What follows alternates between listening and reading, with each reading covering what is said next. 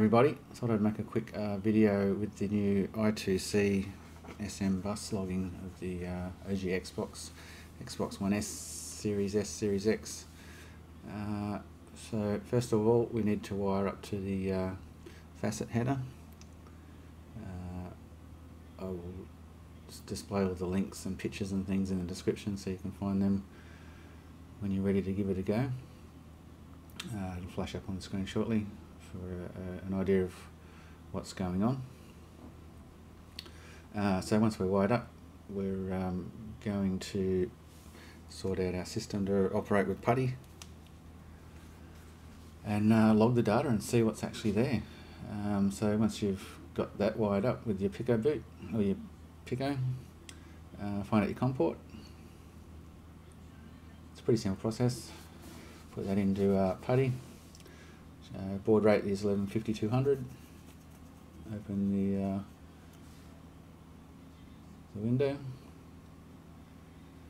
and it's basically then plug in your console to standby power, and you'll start to see things on the screen if it's all wired correctly.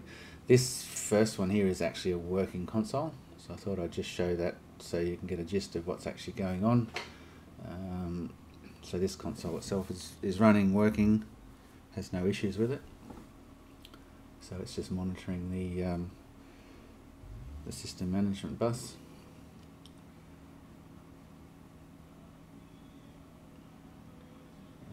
This will flick over in a second to the console actually at the login stage, and then after that I'll run through the same process. Basically open Putty again, open your terminal window, and watch it log a console that doesn't boot, doesn't turn on, actually comes up, will give you some error codes.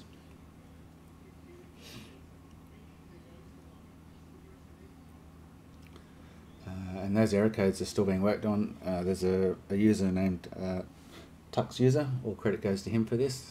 He's the man in the background. I'm just testing it out, showing you guys how it works. So you can see this console here has an issue, and as things progress and get better, we'll be able to nut out exactly what's going on and hopefully fix a lot more consoles. So thanks everyone for watching. Until next time, over and out.